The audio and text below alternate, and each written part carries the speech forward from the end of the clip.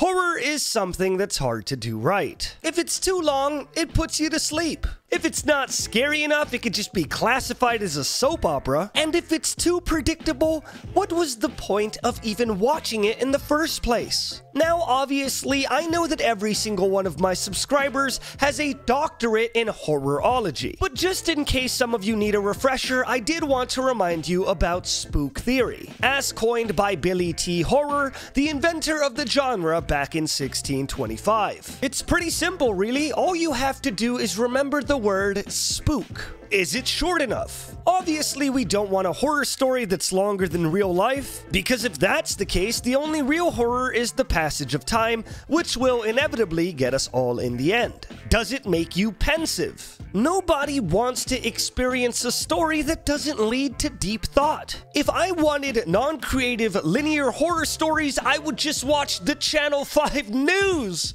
Am I right?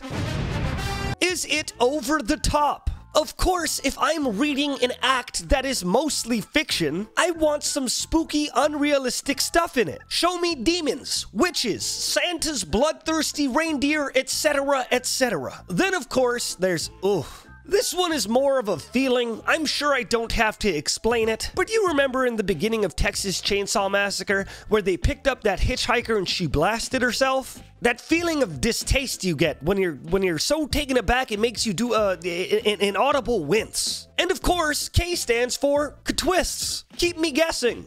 You know? So why am I reminding you of this? Because today we're going to be doing something fun. We're going to be reviewing the top-rated horror stories based on spook theory. And I know some of you may be asking, Scooch, which horror stories are we going to be reviewing? Maybe the critically acclaimed horror films of Guillermo del Toro? Or aged classics like Mary Shelley's Frankenstein? And to that, I say, what are you, stupid? I said top-rated horror, written by the best of the best, that would put Mary Shelley and Guillermo del Toro to shame. That's right, we're gonna be reading two-sentence horror stories on Reddit.com. Let's dive in. I was going to the store to buy milk, and when I opened the fridge and find my father's remains.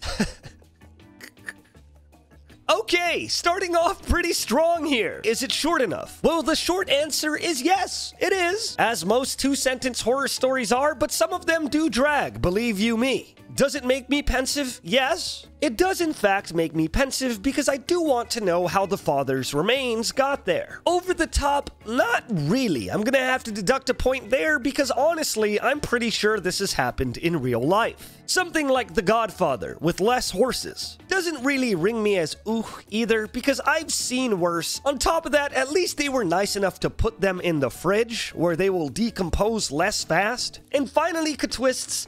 I don't know, something about how the first sentence was stated made me feel like Father's Remains was coming in the second. I'm gonna have to give this one a 2 out of 5. Dad, it's time for you to open up your Christmas presents, I said jokingly.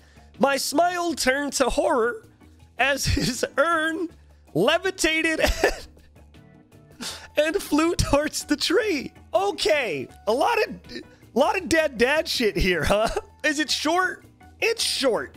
Kind of a run-on sentence at the end there, but I'll give it the point because it still is short enough. Pensive, I'm gonna have to give it a point for pensive as well, because what is the urn gonna do when it gets to the tree? Is it gonna start opening presents? And furthermore, do you have presents to give the urn? What if there are no presents? Does the urn get mad and start throwing shit around the room? Over the top, I'm gonna have to give it a half point for over the top because yes, it's kind of over the top, but only the urn levitated. If the tree levitated too, it would get the full point, but it's only the urn. Ooh, sorry, there's no ooh factor here. Nothing really gave me that sinking pit feeling in my stomach. Gonna have to take that point away. And as for twists, sorry buddy, no twists either. That's gonna be a 2.5 out of 10. We're getting better. I was diving at 900 feet when a large goblin shark came up to me, but I was fine since they are fairly docile. My relief suddenly and violently changed to pure fear as I realized it was hiding behind me. This one doesn't get the short point. As you can see, both of these sentences run on a lot longer than they should. doesn't make me pensive either. What, shark gonna eat you? Sometimes they hungry. It's not over the top either. I guess diving at 900 feet, is that possible? No feeling of ooh either, unless you have that phobia where you're afraid of under the water. And of course, no real twists. Unfortunately, this is our first 0 out of 5 story. I'm sorry, Elfugent, you're gonna have to take that back to the Nintendo Labo, buddy. As I played Grand Theft Auto San Andreas for the PlayStation 2, I noticed something deeply horrifying. CJ turned to face me and said, "Hey, stop controlling me with that controller."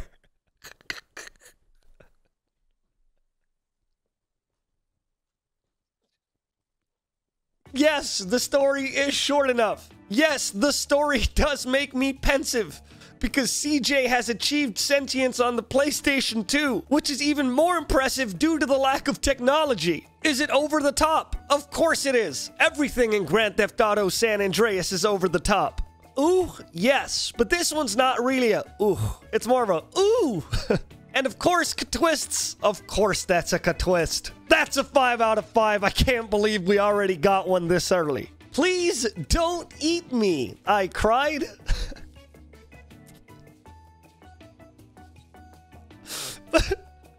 But it's too late. But it was too late. My dad was too far into his sleepwalk. What the fuck, man? What is this? Life of Steven? What are you on about, man? Is it short?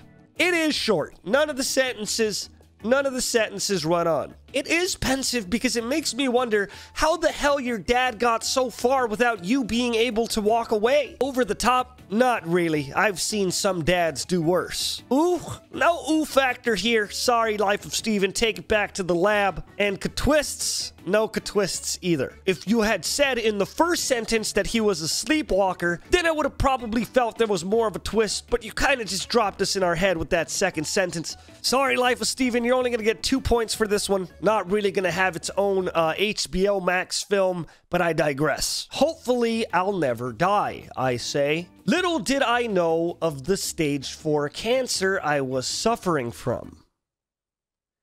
Is that horror? I mean, that's just some shit that happens, buddy.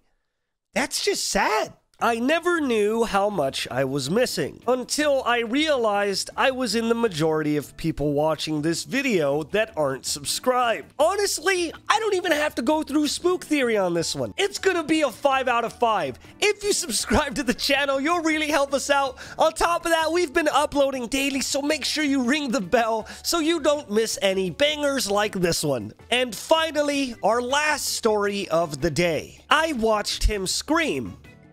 Because I killed him.